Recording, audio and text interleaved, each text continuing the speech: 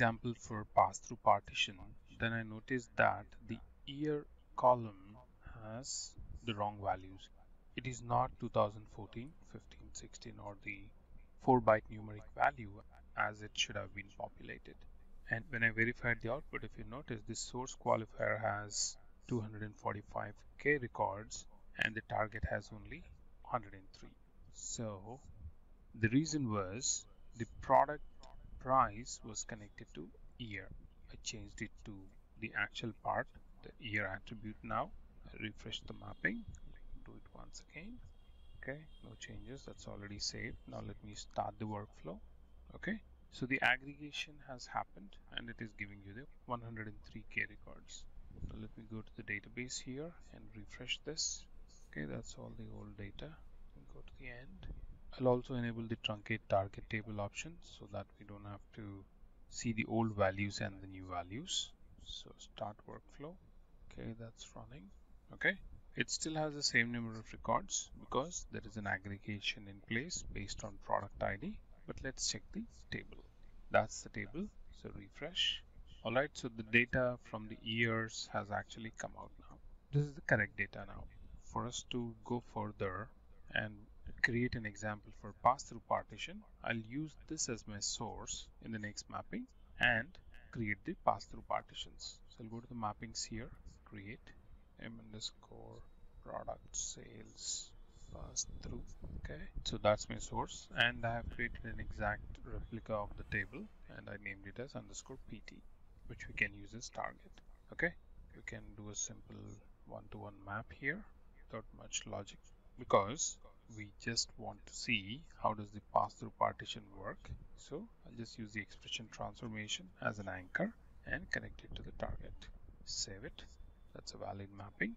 Go to the workflows here. Workflows, create wkf_product sales _pass-through.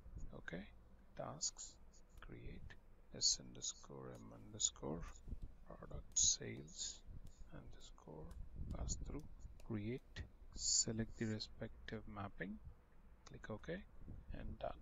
Connect, fail parent. For the partition type pass-through, what you can do is you can go to partitions here, select your source qualifier, click on edit partition types and add 4 partitions and select the default partition type is always pass-through. That's one of the interview questions. So click OK. Go to transformer tab, click on source qualifier and notice you can see the source query and the source filter with partitions split based on the number, which is 4 in this case. So in the filter here, what I'll do is I'll select year is equal to 2014 for partition 1 and for partition 2 we'll make it 2015. Like that, you can give the partition key value based on the type you want so that you can parallelize the overall process to create those many number of reader threads. I mean, in this case we are giving year as 2017, but you can give it as greater than or equal to 2017. Alright, in case if you have a query based on which you want to split the overall source records which are being read, you can use the SQL query. Okay, click apply, click OK, Control S and start workflow. Let's go to the monitor. That's running. Succeeded. Right click, run properties, expand the source qualifier. So 2014 has 0 records, 15 has 101k records, 16 has 2000, 17 has nothing. And if you go to the target, the same number has been loaded there. So go to the session log here, open it and see the run statistics. Now notice here you have reader 1, reader 2, reader 3 and reader 4. Similarly you have transform 1, 2, 3, 4. And all this based on the commit interval, you have the total number of records which are created based on your target instances. Notice these SQL instances has created the filter where product without partitions.year 17, 15, 16 and 14. So that's a simple way of using the pass-through partitions as is using the source query or the source filter. Now in this example we have taken year, but let's say there is a value, for example region, all data which is belonging to USA should go to partition 1. All data belonging to UK should go to partition 2. Things like that. So with whatever attribute or business key, you can make that distinction. You can differentiate the values or records which are uniquely split based on that business key. You can have those many number of partitions and you will split that. So that's the simplest way of using the pass-through partitions. Talk about the round robin partition. So it's like distribution of data at the same time. If there are 10 members, each one get an option. It goes back to 0 and then 1, 2, 3, 4, 5 till 10 and then it goes back to 0. It's a continuous process.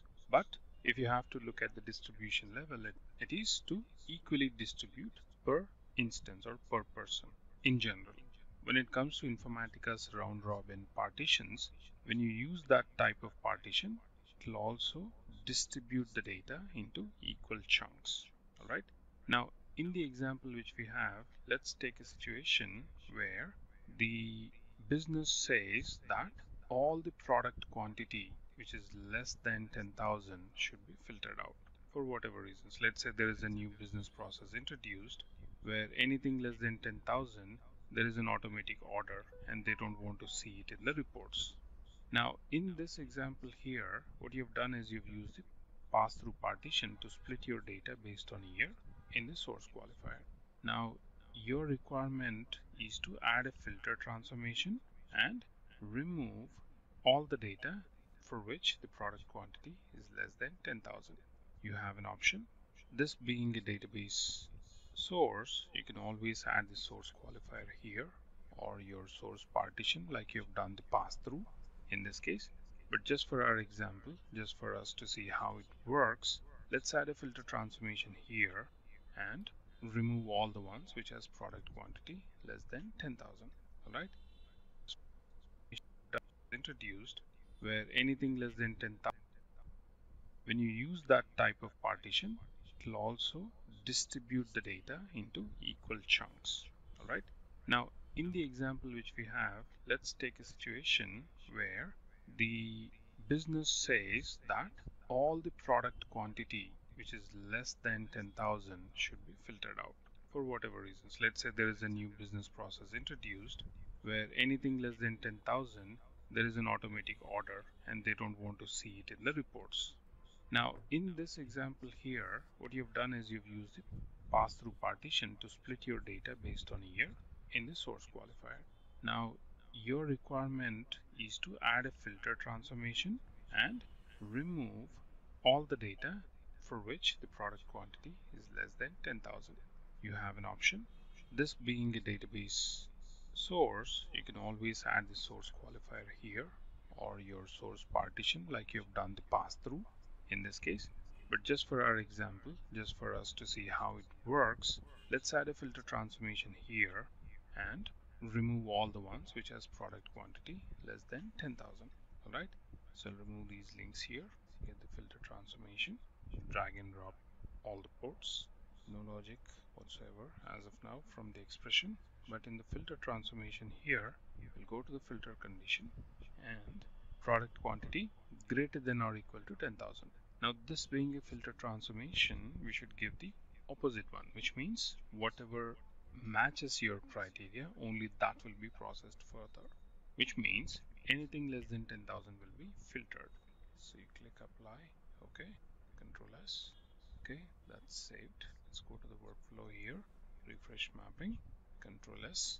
I'll not add the round robin partition yet, just to see the timeline. So I've started it.